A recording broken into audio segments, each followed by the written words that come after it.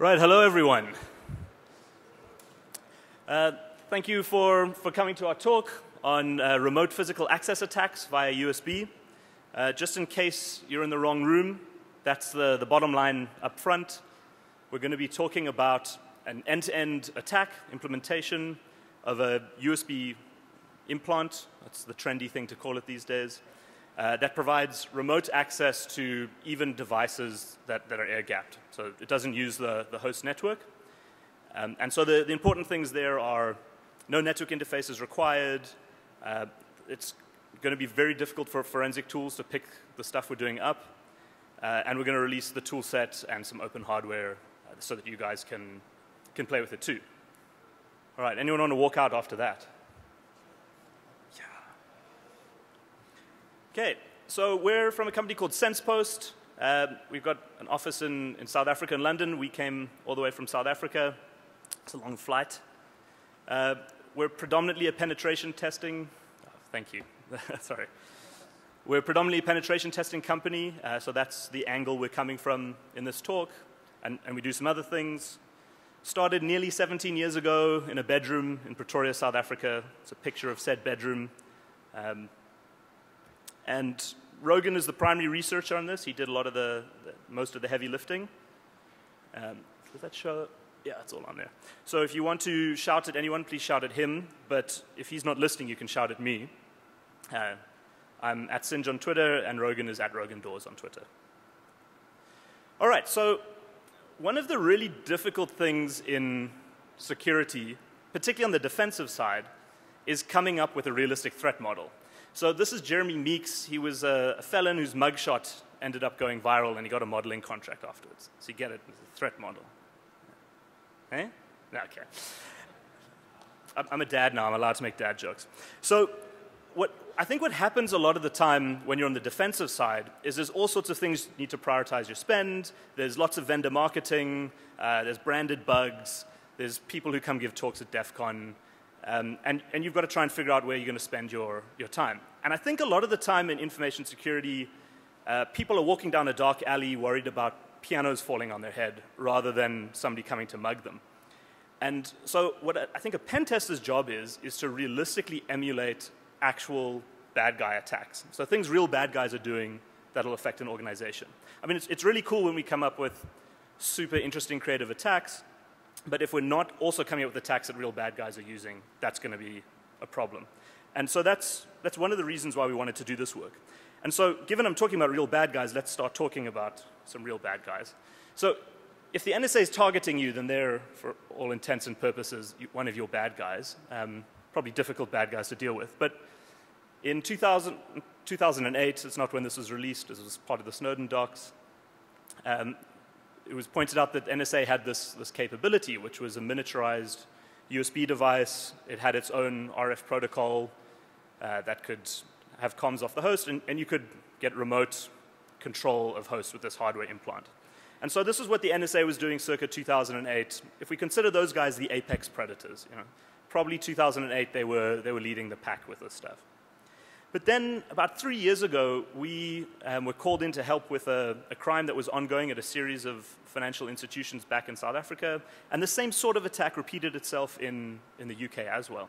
And what this attack was they were using simple physical hardware to bypass the software controls in place. So the first thing were hardware keyloggers in the bottom left-hand corner. They would pay people to put these down. They'd get a password for somebody who could make a transaction, and they'd get a password for somebody who could approve a transaction. The thing in the top right is a hard drive imaging tool. They would pay somebody to go image hard drives. And these guys were so technically unsophisticated, they would buy computers that were the same color as the computer that had been imaged, because they thought that was the relevant hardware characteristic. And then they would pay someone to put that box in the middle down. It's called a pocket port, and that basically provides a VPN into the internal network. So now they've got creds, they've got the bank software, and they've got remote access. And none of it was particularly elite hacks. These were criminals paying people. It's kind of the way crimes worked for a long time. And they were wildly successful. We were talking hundreds of millions of rands, which is about $2. You guys laugh, it hurts us. that were taken from all of these financial institutions.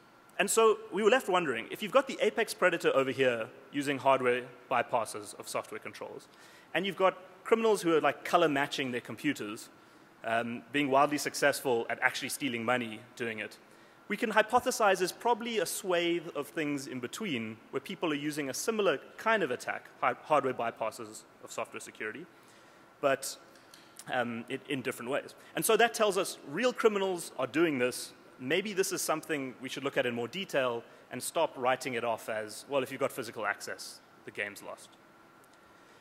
And so when you look at the way your average, like our average client, corporate, defends against USB threats, it's mostly worries about malware, mostly dropped from mass storage devices, or unauthorized networking. Something like a 3G device or a Wi-Fi card bypassing the firewall. And so those are the sorts of restrictions you see in place. But the USB standard allows for vastly more sorts of devices. And as hardware is getting smaller and smaller, there's vastly more things you can do with those devices. And we think that there's ways that you can, the attacks that we're going to show today, there's ways that you can get remote compromises of machines via USB that doesn't hit any of those protections. So specifically, the objectives of our work were sixfold. The first is we wanted to have a usable end-to-end attack. So something we could use in our engagements to demonstrate this risk to our customers, but then also something that you guys can use to demonstrate this risk. So we didn't want to demonstrate one or two concepts. We wanted the whole thing to work from plug-in to remote shell. We wanted to be able to remotely trigger this stuff at times of our choosing. We didn't want to have to deal with finicky random delays from when you plug it in to when it fires and make sure the screensaver is not getting in the way. We wanted to avoid obvious USB vectors. So we didn't want to have USB mass storage dropping malware. We didn't want to have malware that was really easy to spot by AV. We wanted it to be as automated as possible. Now we're talking USB, so obviously at some point somebody needs to plug something into a computer. But beyond that, we didn't want to have to be fiddling with things. It must be automated. Then this was quite an important design goal for us. We wanted to use a covert back channel, and that's fancy words for it mustn't be a network card. So we'll get into it in more detail, but we use innocuous-looking USB devices, text printers, sound cards, and in this particular thing, a generic HID device to do a bunch of our comms. And Rogan's going to get into that in more detail. And then we wanted to limit the forensic impact of this. So because we're using hardware devices, we could put a bunch of the heavy lifting on there rather than having to stick it in malware that's executing on the host. And so naturally, because we're using our own RF back channel, it's not going through the network of the target device or the target organization. So things like FireEyes and IDSs that would normally monitor network comms looking for C2 comms, things like that, they're not going to come into play. We also don't have to deal with the vagaries of proxy access that might be in play at various organizations. And then the second thing is most of the payloads that we're running are really small, simple stub things that don't look particularly dangerous. Now, of course, AV could always take the stuff we released today and develop signatures for that as is they want, but we can very quickly change these simple payloads to avoid that, and they're kind of be stuck in a game of false positive matching on very simple USB devices that have all sorts of other uses. So that was a big, these were the main 6 objectives we were going for with this work. So like everybody, we've built on the shoulders of giants. We're obviously not the first people to come up with a lot of these ideas. A lot of prior art exists. In particular, Adrian Crenshaw's Plug and Pray from 2010 or 2009. His malicious USB devices, he did some really good work there. Hack5's Rubber Ducky has also been around for a long time. So the concept of a malicious hid device is not new. What we'd like to show is that we can take it a step further than other people have done so far and hopefully show something novel that you guys will appreciate. Other prior art, the face dancer boards, devices from Travis Goodspeed and Sergi Baratis, have shown that there's a lot of capability in the USB classes. The NSA Playsets Turnip School was a really good introduction to some embedded USB devices. That was a start at emulating the COTTONMOUTH devices, the NSA things. Sammy Kankar has done the USB drive-by, which is a keyboard and mouse device that will execute keyboard keystrokes and mouse movements on a script. And then recently released at Hack in the Box in Amsterdam, Sing-Hun Han's Iron Head did some very similar things to what we're going to show you today. But that was released after our DEF CON submission. So the hardware that we're using, or that we use to prototype this, is a device from a company in China called April Brother. It's called the Cactus Micro Revision 2, and it has an ESP8266 Wi-Fi microcontroller on it, as well as an Atmega and Atmel 32U4 AVR processor on it. And the reason this was important for us, the Wi-Fi gives us a comms channel, and the AVR processor gives us the USB capabilities. So the combination of the two was critical to pulling this off. It has some problems, obviously. The device itself is really, really small, so which is obviously a good thing, but it has a micro USB connector on it, which is not particularly good when you're trying to make it look like a flash drive. So for those in the back, this is what it looks like.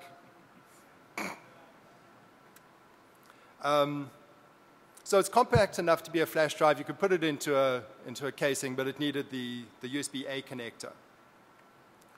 Some advantages, though. It's cheap. They were going for around $11 when I bought mine, and it's got the basic capabilities that we need: the Wi-Fi and the USB capabilities. So we had some custom boards made up to address those shortcomings that we identified.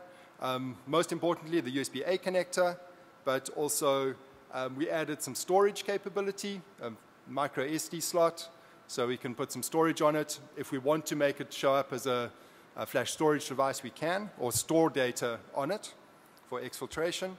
But we also connected a few of the other lines between the two microprocessors so that we can use some of the other capabilities that exist. So there's the finished device, both sides, and in a casing. So it's pretty innocuous, looks exactly like a flash drive. There is nothing really that distinguishes it otherwise.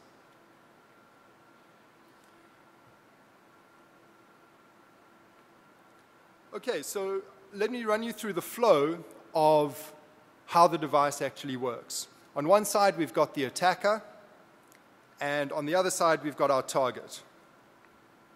The attacker connects to the ESP device, the ESP processor, which is running ESP link firmware with some modifications, and that connection happens over Wi-Fi, which means that the attacker can use a lot of standardized tools. It's an interface that everybody has capability to interact with. The ESP link then interacts with the AVR processor, and I just want to point out that these are both on the same board. They're shown separately because they're two separate controllers, two separate microcontrollers, but they're actually on that same board, just connected via a serial link, a UART. The AVR processor is using the Lufa framework, which is a software package for the AVR processor that allows it to show up or to emulate a variety of different USB devices. And that is how the AVR processor then appears to our victim once it's plugged in. So the first problem that we ran into was, well, we need to get keystrokes to come out the USB interface and be seen by the victim. So I started off by looking at what the actual bytes are that are needed to send those characters. And you need to send 7 bytes, and character A is byte 3, etc., etc. And I wrote a program on my PC that would connect to the ESP over Wi-Fi and send those bytes that needed to come out the other side. But that ran into a problem, and things like dealing with alt tabs and control alt deletes, etc., etc., made life pretty difficult for me. And then I realized that, well, hold on a second, this is actually a solved problem. What I'm really talking about is VNC. VNC has been doing network keystrokes and mouse movements for years and years. So in order to take advantage of that, I then implemented a VNC server in the ESP microcontroller. Turns out that the VNC protocol is pretty simple if you can ignore all of the graphical compression and that side of things. So the ESP then passes those keystrokes down to the AVR. The AVR emits those keystrokes as USB keystroke events and mouse movements as required.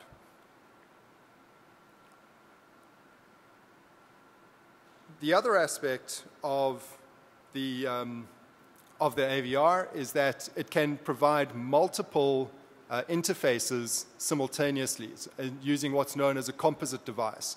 So while it's being a keyboard and a mouse, it can also provide additional channels.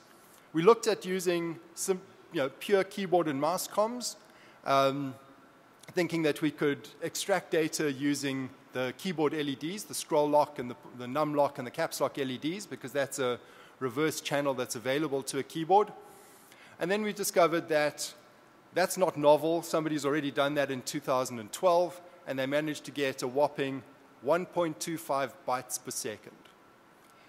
So we reckoned that wasn't good enough and explored some other alternatives. Other alternatives that we considered were devices such as text-only printers, things like sound cards, MIDI devices, which all have default class drivers in most operating systems that you're interested in. They'll automatically be recognized, and it makes it really, really easy for an attacker to connect a device and not have to worry about loading driver software or anything like that. No prompts show up on the victim. You simply plug it in, Windows recognizes it, and you're good to go.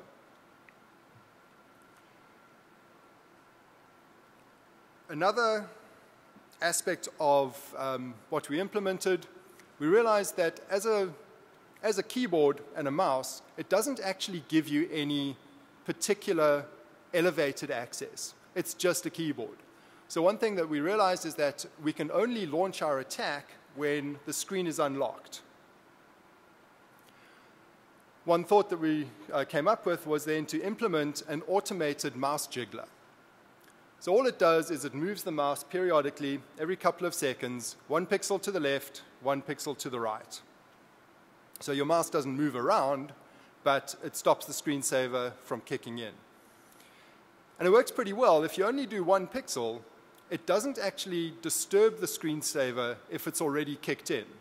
So if the machine's gone to sleep and you plug this in, the device will stay asleep and the screensaver will stay active. As soon as somebody unlocks the screensaver, though, the mouse jiggler will stop it from reactivating. Turned out pretty well.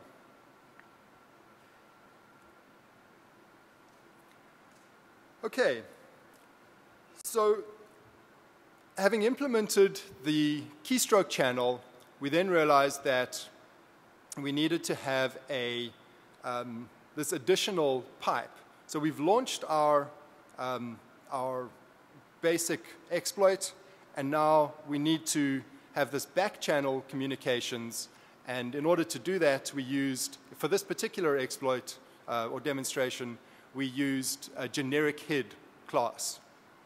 What's great about that is that you plug it in, Windows recognizes it, and you've got permission to access it. There's no administrator privileges required in order to access the generic head device.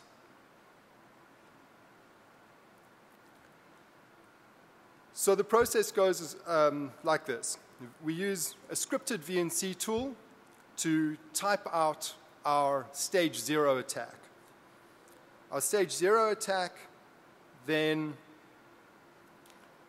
is as minimal as possible. The bare minimum code that we could arrive at that would open up that generic HID interface and then read more data from that, a secondary stage or a stage 1. Some of the problems we ran into, well, obviously we want this to be as stealthy as possible, so we don't want somebody sitting there to suddenly see code being typed into their machine. So the first thing we did was we configured it, or the code we ran set the foreground text to be the same color as the background, and then clear the screen. So you get a blank screen just showing up on your PC. Well, it's not great, but that only happens for a few seconds. Shortly after that, we move the window off the screen. So in order to still receive keystrokes, we can't minimize the window, but we can move it off screen to position 2000, 2000. That's off most people's screens. And it can continue to receive keystrokes even when it's no longer visible.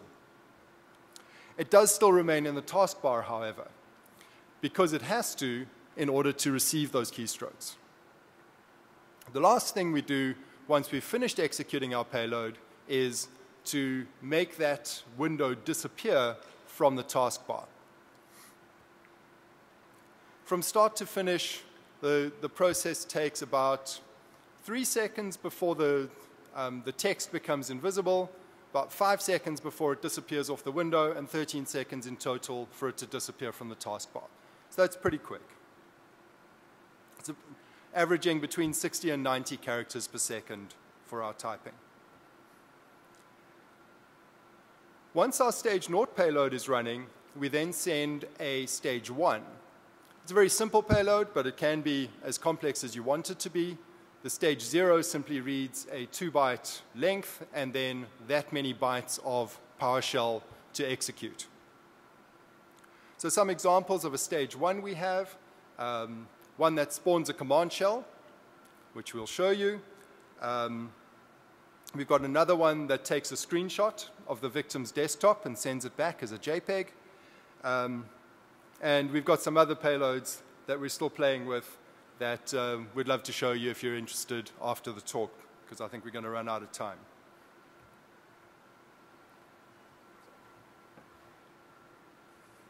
So, like Rogan was saying, one of the big problems with this is you need to make sure that that initial typed payload is as stealthy as possible. And I think we've come up with some fairly decent optimizations that mean we can type an incredibly small payload. So our sneakiest payload is about just less than 1,000 characters, which can be typed pretty quickly. And we can do a bunch of optimizations beforehand to hide it. Plus, I think it's pretty cool that it reads from the HID device. You don't have to rely on sort of fragile typing to get the thing across. We tried some other things. So we ran into some issues with alternative keyboard layouts. So we were using a UK keyboard layout versus a USA keyboard layout. And different characters come through differently, particularly when you're typing sort of semi-advanced PowerShell code. One of the easy solutions would be to base64 encode that. But those of you who've played with things like Empire or PowerShell's base64 encoding, that ends up like over doubling the size of the characters required because of the way it does the base64 encoding. So we had to keep it as small and as sneaky as possible. We also tried some other interesting things which we thought were quite clever, but they didn't work out so well. Because we're typing, we could technically use tab completion from PowerShell. So we were able to implement a payload that uses tab completion as much as possible, which saved us, I think, a total of 12 characters. Wasn't really worth the effort. But with the code that we released, we're going to release a simple little PowerShell minifier. So those of you who are trying to get smaller PowerShell exploits into smaller buffers, that might be helpful for some of you.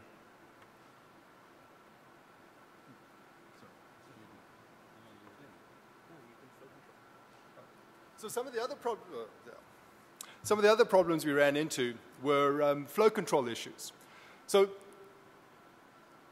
the process of developing this was one of pretty much pulling my hair out, to be quite honest. You start off with the attacker's machine, which is a multi-gigahertz desktop. You're talking to an 80 megahertz 32-bit processor dealing with the Wi-Fi stuff, which is then talking down to an 8 megahertz 8-bit processor with a few bytes of RAM and so on, and then ultimately talking to another multiple gigahertz processor. So it became quite a problem of making sure that while you're sending the data at full speed from the attacker's machine to the ESP then has the ability to say, whoa, slow down, I can only send data so fast to the AVR, again, only send it so fast to the victim's PC, and then again in the reverse direction from the victim back across all of these different disparate capabilities. Some of the problems that we ran into, the ESP's got 128-byte FIFO buffer. So you fill the buffer, and then the AVR goes, OK, enough. But it's filled it again by the time the AVR has read all that data, and you end up running over the edge of the buffer and jumping off into no man's land. Some of the problems, though, you're debugging, so you've got no screens or anything like that to see what's actually happening. You're trying to infer behavior based on like a light flashing or something along those lines. So it became kind of an exercise in whack-a-mole, trying to figure out exactly where all of this was going wrong. And especially when it came to debugging the ESP, its behavior, if you got anything wrong, is to reboot. The watchdog timer kicks in, and everything goes away. While it's got debug capabilities, the ESP link firmware in particular gives you a very nice debug window that you can access using an HTTP server. Once it reboots, that data's gone. So in order to successfully debug it, what I ended up doing was putting 2 USB to serial adapters, monitoring the lines between the ESP and the AVR so that any debugging output I would just send from one processor to the other, monitor it with the 2 USB serial adapters, and then I could finally start to figure out where I was going wrong. And then a final problem that I needed to be able to solve was the orchestration of all the components. You've got your VNC script sending keystrokes. You've got your stage 1 being sent over telnet. And you need to make sure that stage 0 is completed before stage 1 starts trying to be processed, and then any subsequent stages. So it became a little bit of a dance, if you like, and making sure that all the moving pieces were moving in the right time and in the right direction.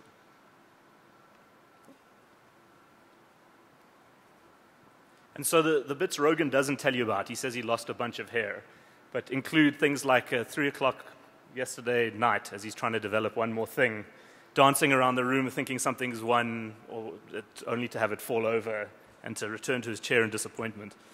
And so the thing that this made clear to us in developing it is that in the world of PCs and mobile phones, as attackers or even just normal users, we're used to the idea that there's these really robust, well-tested frameworks, stacks, libraries. But the second you move to little pieces of shitty hardware that are this big, you end up in a dark world of pain, fear, and loathing. And so the move from the theoretical to the actual implementation with this is quite a long path, particularly as you move across all of these different layers. I'm sure there are embedded hardware programmers who would look at the code and laugh and laugh and laugh. But it's not like you can have just one area of specialization in this. You're moving from USB to Wi-Fi to Telnet to VNC to PowerShell. It really is a cross-functional thing. And so we weren't able to find any live chickens in Las Vegas, and we haven't sacrificed anything to the demo god. And we're going to try and show you a video demo. We're going to try and show a live demo later on, but we thought let's have at least one thing which works before we march off in shame. So this is a video of said demo, and on the it's not showing up, is it?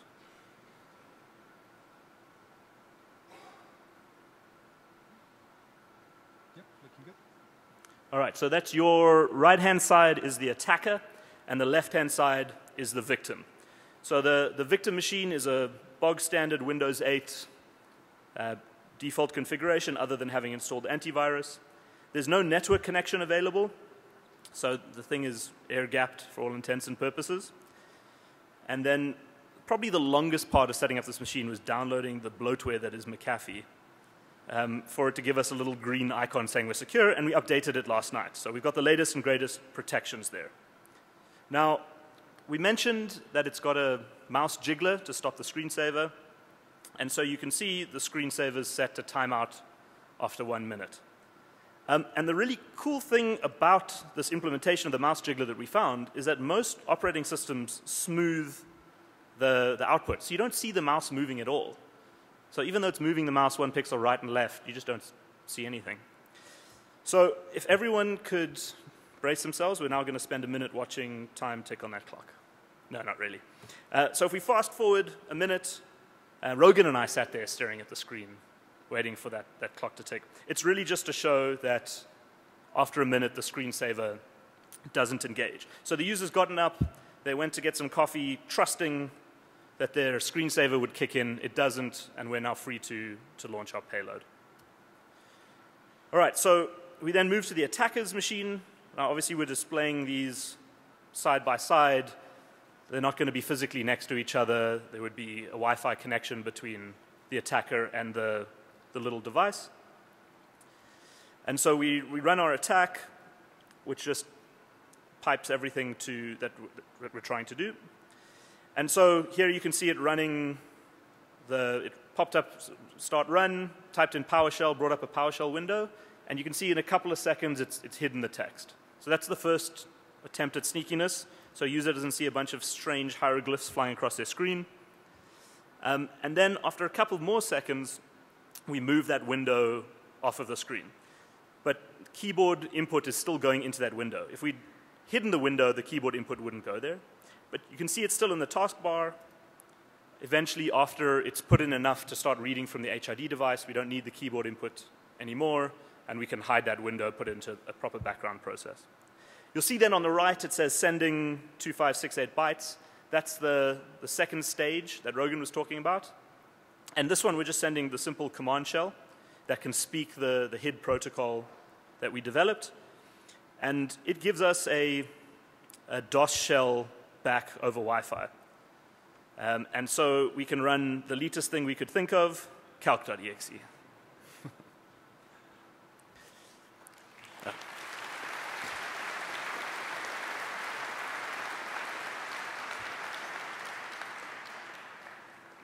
If only my mother got this applause every time she ran calc.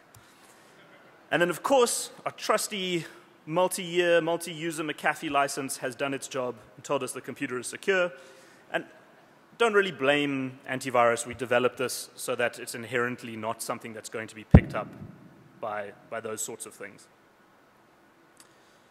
All right, let's see if we can go back here. So that was the basic demo. I think we're doing kind of right on time. We'll see. So defenses are kind of hard for this. Now, if we're completely honest about this, if you calculate the CVSS score, this comes to like a 5 at a max because it requires physical access.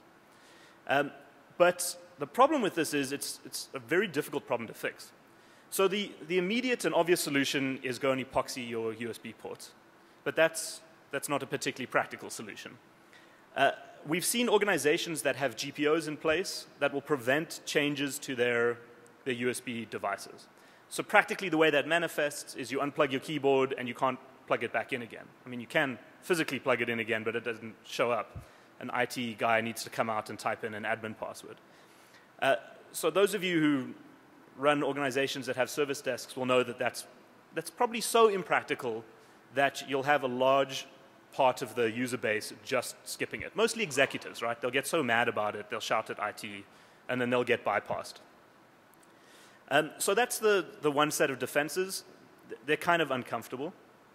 the stuff that you often see proposed in response to, for example, USB hit attacks in general, is that we need some kind of USB authorization framework.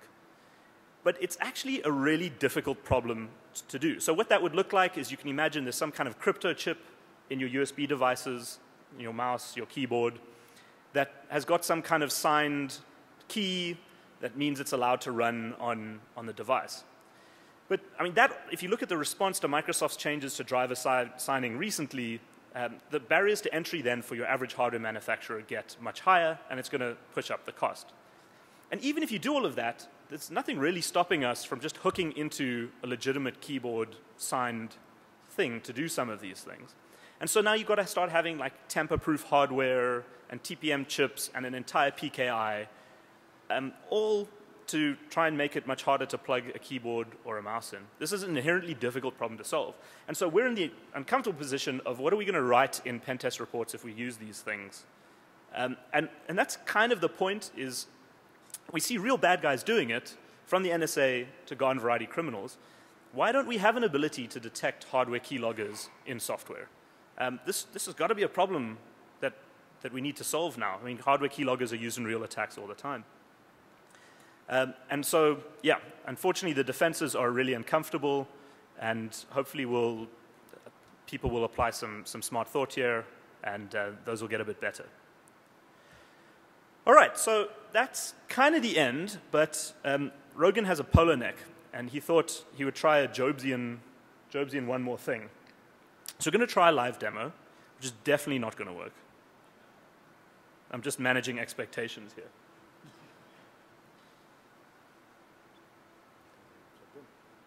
All right, so let's move all the windows around. So what Rogan spent time doing last night, instead of working on slides, well, let me leave it to you.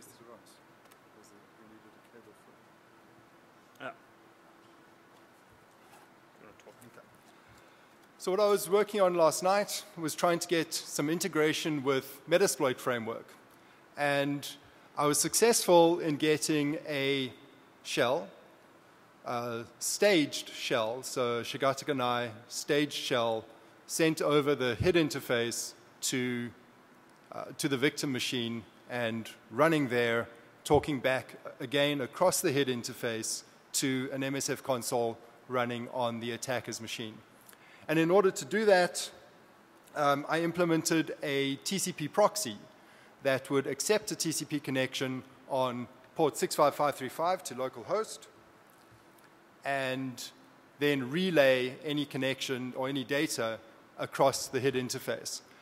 Nice thing about using localhost is that your Windows firewalls, etc., don't pop up any alerts for listening sockets. If you're listening on a public IP address or a public interface, a publicly accessible interface, whatever, shall we say externally accessible interface, your firewall will pop up and say, do you want to allow this application to listen? But if it's on localhost only, the assumption by the firewall is that this is legit. It's an inter-process communication and nothing to worry about. So,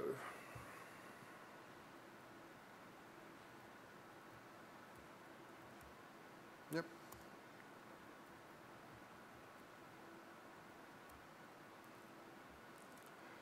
On the left, we have our victim. Make sure our USB device is connected.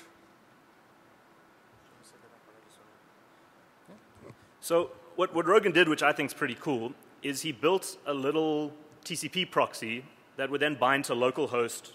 So the PowerShell would invoke this thing on the host. So what that means is payloads which talk TCP or HTTP can now talk the HID protocol without needing to be rewritten to use the HID protocol. And so that's one of the ways you can then use something like Meterpreter.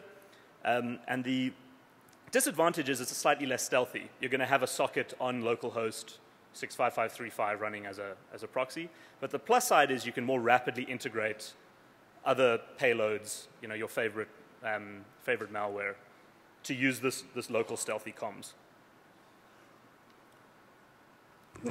So one of the things we are looking at is doing a proper integration into Meterpreter, build a proper HID payload or HID transport and get that to work natively without the TCP proxy, as the TCP proxy does have its advantages in terms of easy implementation of additional payloads. So, sacrifice is done. Let's see. So this is real time, this is live, gives you a real indication of how long it really takes.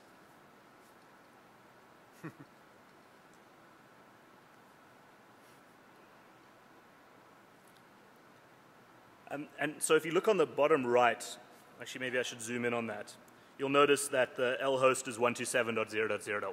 So this isn't going over some local network.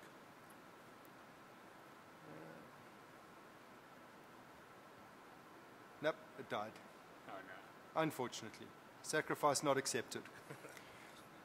I did have it working, but yeah. Yep, all right, well, that was the least exciting demo of the day.